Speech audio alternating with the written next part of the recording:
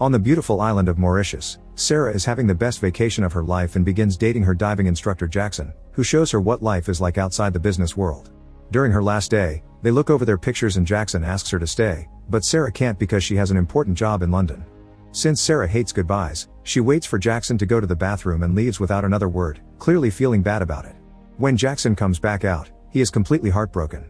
A year later, Sarah is going through her daily life in London when she gets a message from a friend in Mauritius, telling her she's getting married and that she wants Sarah to be her maid of honor. Obviously Sarah accepts, and sometime later, she is arriving at the island ready to have some fun. First she stops to buy liquor at an old friend's house and accidentally ends up chased by a dog. While Sarah climbs the fence, the owner immediately calls the dog back and welcomes Sarah with open arms. After filling her Jeep with alcohol, he asks her if she has already visited certain someone, however Sarah pretends she doesn't know what he is talking about. Afterward, Sarah joins her friends and they go for a swim in a waterfall followed by a break in a bar. Her friend wonders if this time Sarah will stay, but Sarah insists on her London job. At that moment, Sarah notices Jackson nearby and hides her face while her friend explains Jackson has his own diving school now. In the evening, Sarah goes to a beach party and discovers Jackson is there too. Gathering some courage, she goes to him to chat, but the whole moment is tense and awkward. Jackson leaves with some flimsy excuse about having to work, but Sarah follows him and offers to walk him home. At first Jackson is hesitant, but then he agrees. Later at his house, they share some drinks and Sarah congratulates him for his school, making Jackson admit he was inspired by Sarah's ambition. As the night goes on, Sarah and Jackson find themselves sharing many sweet moments, causing Sarah to admit she has missed him. However, Jackson is angry, explaining he doesn't see the point in being with her if she will just leave again. When Sarah says Jackson could come with her to London, he points out he would never be happy there. An argument ensues, only for them to end up kissing and spending the night together. The next morning, Sarah gets a call from her friend saying she is half an hour late and they can't wait any longer because the only ferry on the island that goes to the wedding site leaves soon. Not wanting to miss the wedding, Sarah rushes out and asks her old friend Freddie for a favor. Since he is a pilot, he can fly her to the wedding on his own plane. Jackson joins the flight because he is also going to the wedding, but he is in a bad mood because Sarah left again without a word. Once they are up in the air, Freddie tells Sarah to sit in the co-pilot seat so they can catch up. Remembering she used to take flying classes, Freddie also takes the chance to go over a few things about the plane, like how to keep the plane steady and use the autopilot. This way she can help him when the time comes for him to leave his seat to take his medication. They also share a bit about the state of their lives, and Freddie confesses he is still grieving his dead wife, of whom he keeps a picture on the plane. Suddenly Freddie starts coughing and Sarah yells at Jackson to bring some water, but he can't find any. Realizing Freddie is having a heart attack, Sarah tries to calm him down, but Freddie passes out and falls on the yoke, causing the plane to take a nosedive and Jackson to hit his head. At that moment an oxygen tank comes flying from behind and hits the windshield and the control panel. Jackson comes and pushes Freddie off the pilot seat while Sarah grabs the yoke and desperately tries to remember what Freddie told her to get the plane to go higher and keep it steady ahead. Luckily, the plane gets stabilized right before it collides with the ocean. Then Jackson tries to help Freddie with CPR, but there is nothing that can help him now, he is just dead. He wonders if Sarah can fly the plane and she confesses she only had a couple of lessons 2 years ago, so she can't do much. She assesses the damage and sees that the GPS is broken, so the couple tries their phones, but they have no signal up there. Next they try the radio a few times, but they get no answer, and when they try the autopilot, it turns out it is broken too. To make matters worse, they only have half a tank of fuel left, which may not be enough to get them somewhere safe.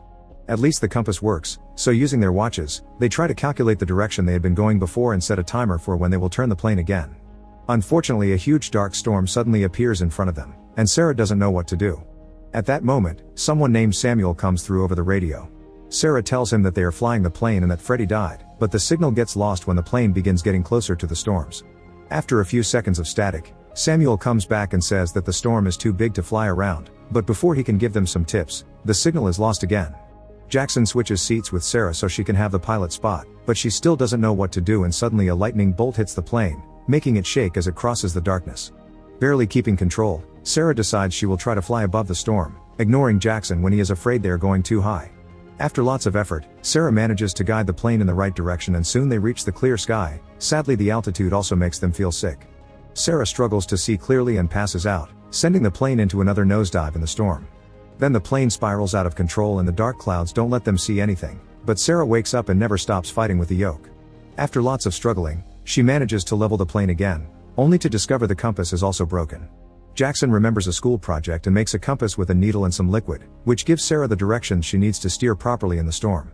Seconds later they finally come out of the storm, but the fuel left is very low. Sarah remembers the reserve tank and immediately switches to it, but the second fuel tank goes up fast for just a second before it quickly starts coming down. Jackson thinks that there might be a leak in the tank, which is located on the wings of the plane, so he decides to take the risk and go out to fix it after tying his body to the plane with some rope. Sarah doesn't like the idea, but she has no choice but to stay inside and pilot while she watches with fear how Jackson climbs to the front of the plane. There he opens the engine and fuel immediately begins spraying into his face, confirming the leak. He tries applying duct tape, and because of the speed and the wind, it takes him a few tries before getting it right. As soon as the hole is patched up, the fuel gauge stabilizes too. Jackson tries to climb back into the plane but he slips and falls, leaving him dangling under the plane's wing. A terrified Sarah wants to help him, but leaving the yoke alone causes the plane to start swerving. To solve this problem, Sarah takes the seat belt and puts it around the yoke, which manages to keep the plane steady. Then she runs to Jackson and tells him to grab her hand, so he stretches his fingers only to get slammed into the side of the plane. Sarah makes an extra effort and manages to catch him, pulling him inside and discovering his arm got badly wounded during the struggle. In order to clean the wound, Sarah grabs one of the bottles of alcohol meant for the wedding, and Jackson takes a sip before they pour it on the wound, which burns rather badly. To distract him from the pain, Sarah tells him how she always thinks of their time together and uses the chance to crack his arm back into place. Then she creates a makeshift splint from a hanger and wraps his arm with it and bandages while telling him how amazing the stunt he just pulled was. Afterward, they discover the fuel gauge is at 5%, so they decide to keep flying until they find land. Sarah thinks it will be a good idea to lighten the plane so that it uses less fuel, so they start throwing random things out, scaring a few people with a sudden object rain. The idea works and helps the fuel gauge stay steady.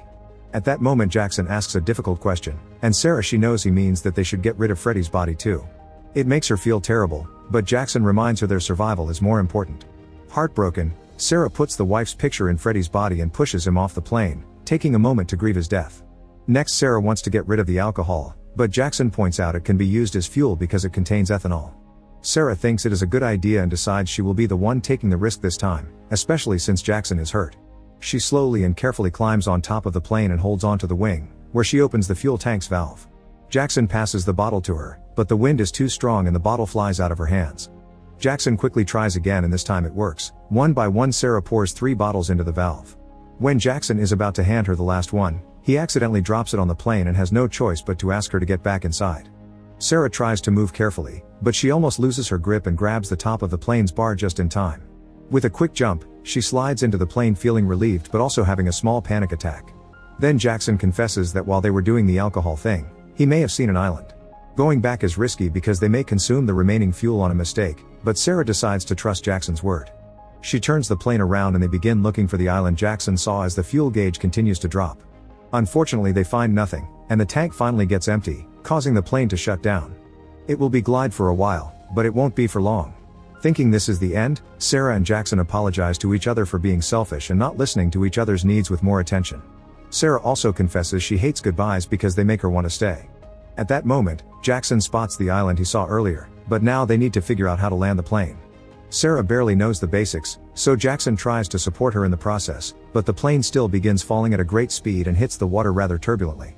The plane suddenly flips over, leaving the couple unconscious.